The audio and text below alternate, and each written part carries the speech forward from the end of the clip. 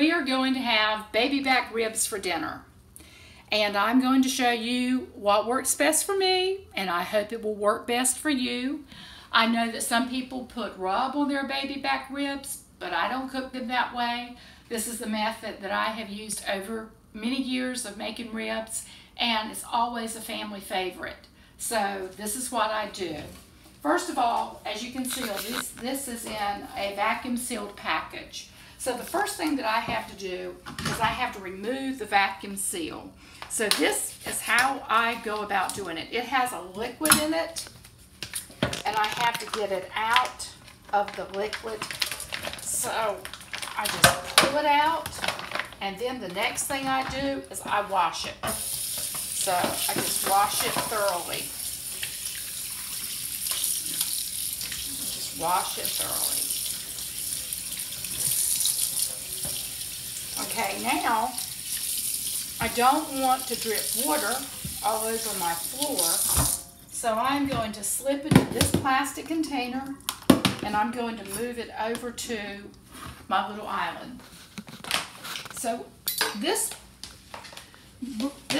piece of meat has a membrane that I have to remove, and so here's how I go about doing that. I just simply take my finger and I slip it under, and then I pull it up, and then then I remove it.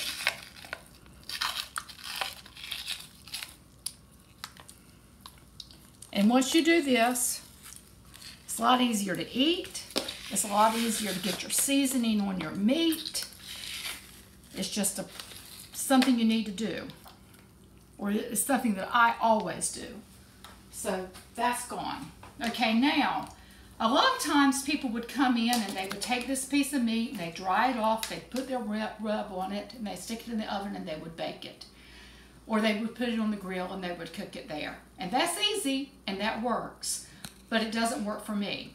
Because what I like to do is I like to take each rib and I come right in this part of it and I slice it down. And I'm going to slice each and every one of these just like this. And this is just how I do it. This is just what works. It's not difficult. Very easy. Especially if you've just sharpened your knife, it's very easy. So I am going to cut each one of these individually like this.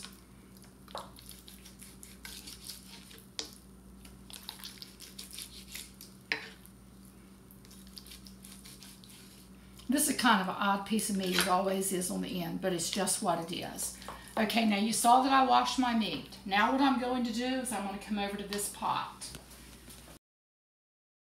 Now I am going to add salt to this pot of water. And I'm going to put an ample amount of salt. And then I'm going to drop each one of these individual ribs inside of this pot. And I'm going to let it come to a full boil. I'm going to reduce the heat, and I'm just going to let it cook for a little while. And I know you may question why I'm doing that, but the reason I'm doing this is because I like to get some of the fat cooked out of the rib, and I like to pre-cook it this way. So I'm going to let this come to a full boil, and it's going to cook, and I'm going to look at this meat to make sure that it has cooked some, not too much, probably about 15 minutes. So we are now to the point that the ribs are ready to come out of the pot. So I'm going to take them. This is what they look like. I'm going to put them in the colander. Drain the water off of them. My glasses are fogging up.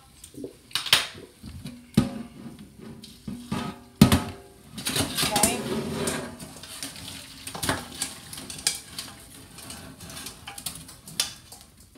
Usually I cook a lot more ribs than this, but tonight it's just Nelson and I, so we are going to have ribs for dinner, which is very rare that we have ribs just for the two of us. So now I'm going to take and slip these ribs into this bowl, and they're hot, and I'm going to slip them over here. So now what I'm going to do, okay, this is easy, y'all. This is the best stuff ever.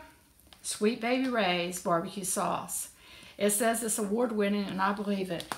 I've tried many different types of sauces, and you can see the size container that I purchased. My. I use a whole heck of a lot of this stuff.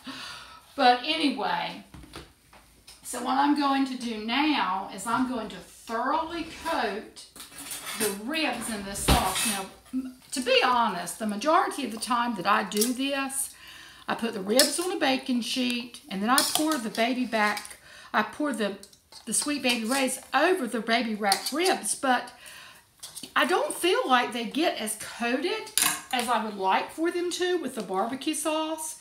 And so I just decided that this time that I would just put them in here, move the sauce all around on the ribs, toss them a little bit. So now they have the amount of barbecue sauce on them that I want. And I'm going to put them on this baking dish or cookie sheet. And the reason I do it this way, as you will see, I have placed a piece of aluminum foil. I sprayed it thoroughly with Pam.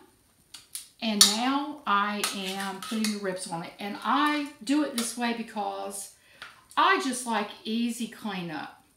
And this is by far the easiest cleanup that you will ever have cooking ribs. When I get finished with this, the only thing I have to do is to remove the little bit of tin foil from this plate, this tray, and I don't have any scrubbing to do. It all stays contained on the tin foil, and it is just simple and easy. So I know that there are a lot of different ways of cooking ribs, but this is the way I have found that my family likes them. We do a lot of, our boys live here in town with us, so I always do a birthday dinner for them. And this year I asked Jonathan what he wanted for his dinner. He said, "Mom, cook whatever's the easiest for you." And I thought, well, that's not a suggestion, but it was kind of thought. So Timothy walks in the house, and I said, "Timothy, tell me what I need to cook for Jonathan's birthday dinner." He said, "Mom, cook ribs." So I never go wrong, and it's also what my baby Lucas loves. So I am going to put these right now in the oven. I preheated the oven to 350 degrees. They are going to go in. I'm probably going to cook them for about 30 minutes at 350. In the meantime, I'm going to make homemade cream potatoes, Yukon Gold. I'm going to stir those up and put those on the pot, and then I will come up with a vegetable, and that will be our dinner. When we get ready to take those out, I will show them to you. Fine. Okay, so here they are. And I am going to take one off and put it on this platter.